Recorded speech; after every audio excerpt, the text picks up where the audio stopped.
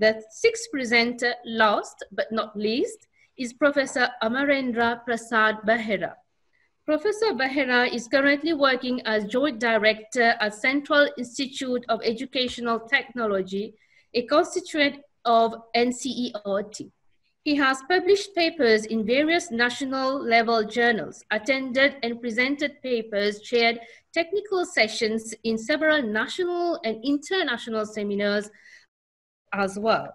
Professor Behera also supported the government of Mauritius, the MIE, and the Open University of Mauritius to develop an open educational repository portal for creation, mobile app, and dissemination of digital contents. Also associated with UNESCO, Bangkok, for promotion of ICTs in education and learning in SAARC countries. Recently, Professor Behera worked with Bhutan, Nepal, Sri Lanka, Australia, Taiwan, Kenya, and is in the process of entering into a memorandum of understanding to promote ICTs in education and learning.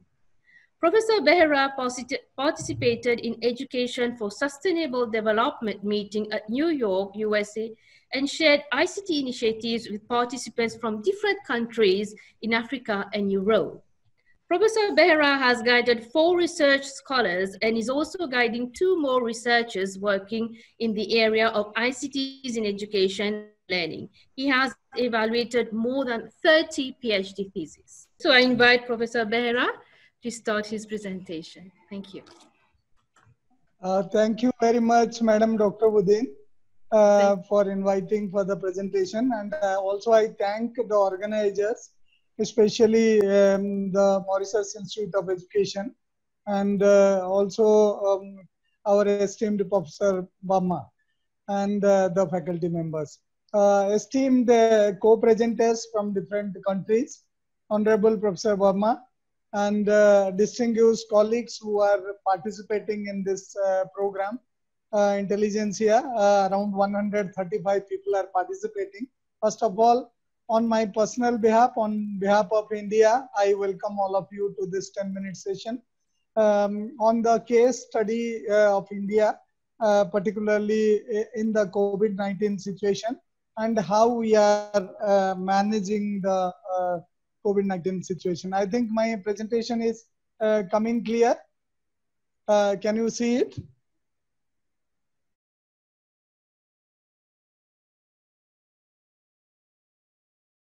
And as all of us, we know that we are fighting with COVID-19 and are practicing social distancing and trying to get safe, and also simultaneously making learning as a continuum, since it is a new normal now continuing. And no doubt Professor Verma rightly mentioned, and some of the panelists, so that no doubt we are facing challenges, but we have a lot of opportunities also. So I'm going to present a case from India, and I'm representing Central Institute of Educational Technology, NCERT. It is a Government of India agency, Research and Development Institute, working in school education and teacher education. So if I take you through the next slide, so this is Indian scenario. We have 1.3 billion population, 1.5 million schools, 900 plus universities, and more than 330 million students, including school education and higher education, and nearly 10 million teachers alone in school education. So maybe around 2 more million could be added if we include the higher education also. So imparting quality education was otherwise a challenge, but in COVID situation, the challenge has further multiplied, and skill training of 2/3 of our population who are youth is also a challenge. So in that case, during COVID-19 situation, bridging the digital divide and continuing the learning was a challenge which we took up in letter and spirit. And if I take you through, I'll not go to theory, which you already know, but during this COVID-19 situation, we tried to manage the school education and to some extent the teacher education, which is our mandate.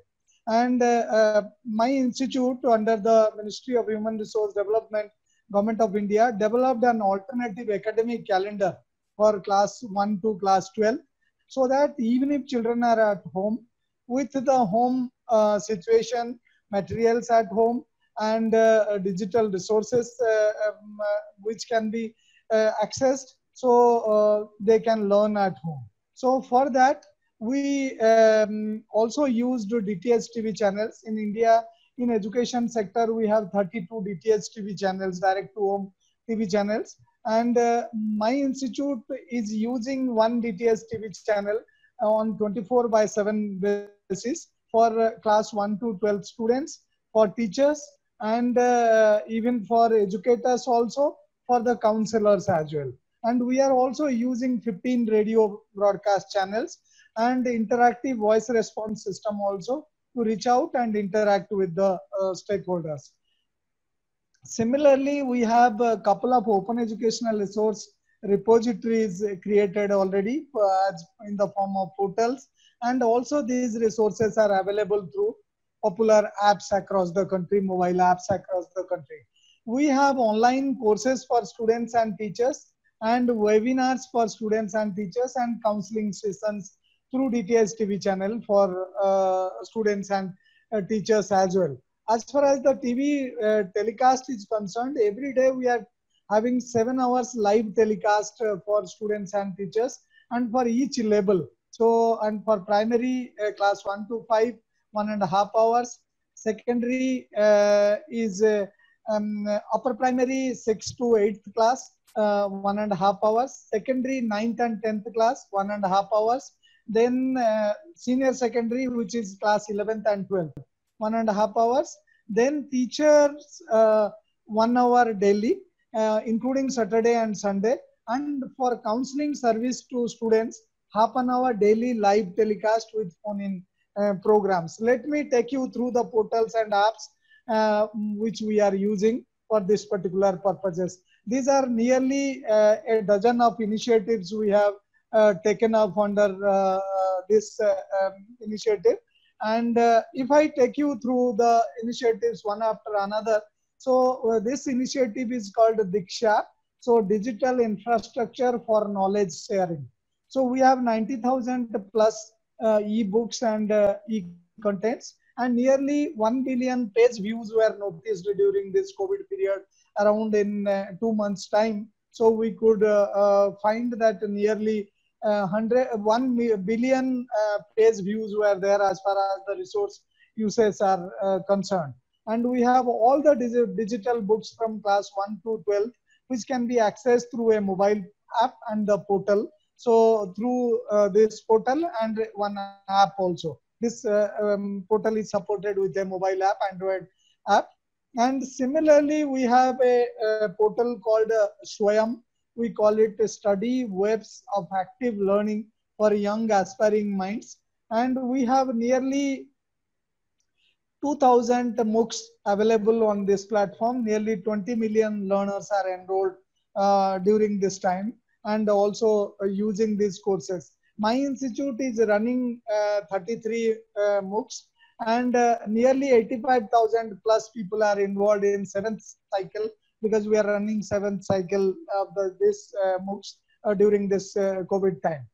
This is a platform called NISTHA, NISHTHA. This is a national initiative for school heads and teachers' holistic advancement. And this portal is having teacher training courses. This is an online portal for classes 1 to 12.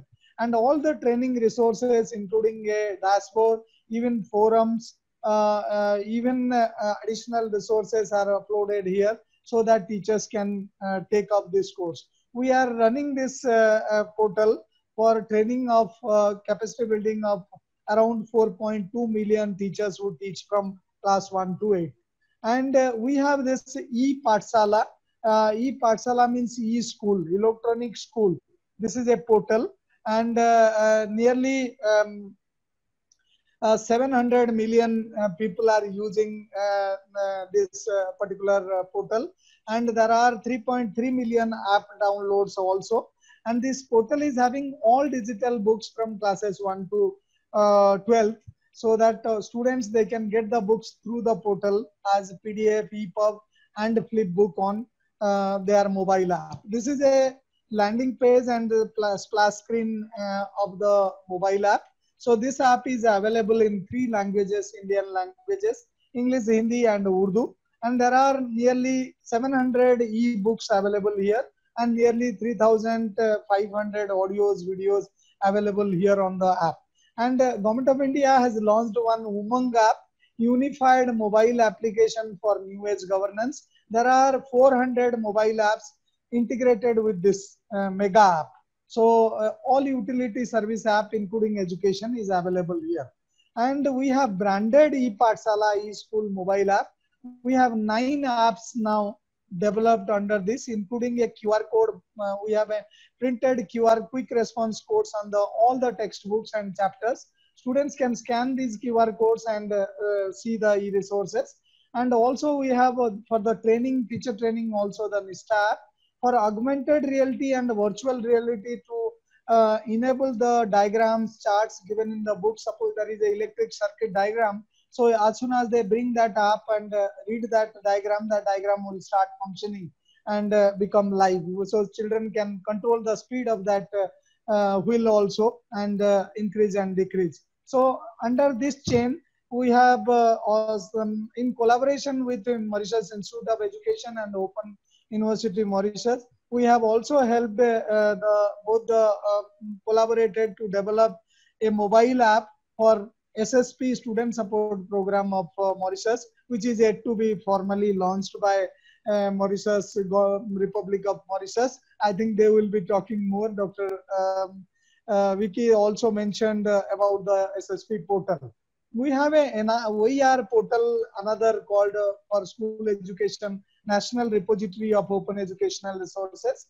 And using this portal, we are also sharing more than 18,000 plus content. There are 2.2 million, 0.2 million, 2.5 million people come to this portal every day, and there are 9,000 unique users on this portal.